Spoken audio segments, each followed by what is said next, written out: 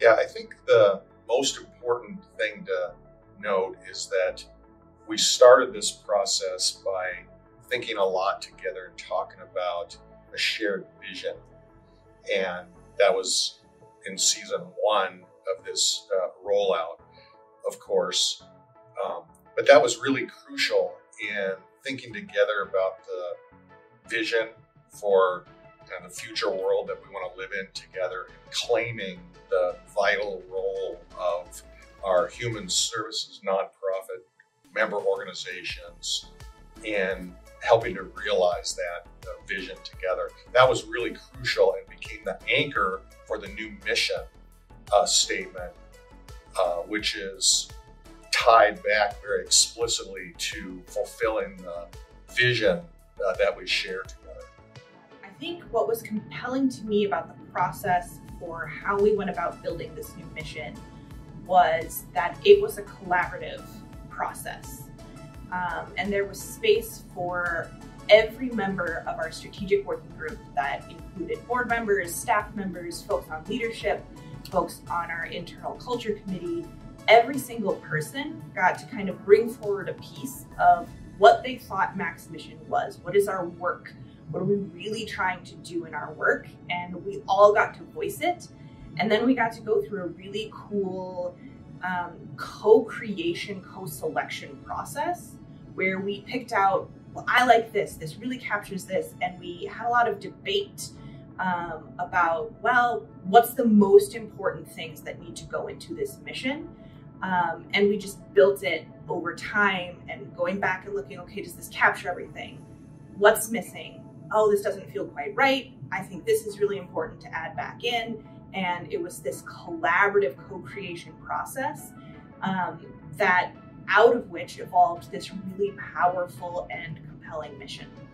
Working on this mission statement with the Strategic Planning Committee, one of the pieces that I think made a big difference is that we had written the vision first, more or less completely. We already knew what kind of world we were envisioning when we decided how we're going to try to get there and how to articulate what our mission is. It was also an extremely collaborative process of figuring out this mission. There were basically like 8 to 12 people all in a room together, writing 2 sentences together. There was not a subcommittee, there was not a writing group. We all worked on it, and that was MAC leadership, member leadership, MAC staff, all together trying to figure out what we're all working towards. I think the new mission really gets at the why. We all deserve to live in a more equitable world. That's what all of our organizations are for. That's what we're all working for together. And I think stating that in our mission and having that already in our back pocket when we wrote the mission helps us be really clear that we're trying to get somewhere specific. MAC has always been hard to explain. And so the process of getting to a mission statement for MAC, it was messy, it was arduous. It also ended up with some magic at the end.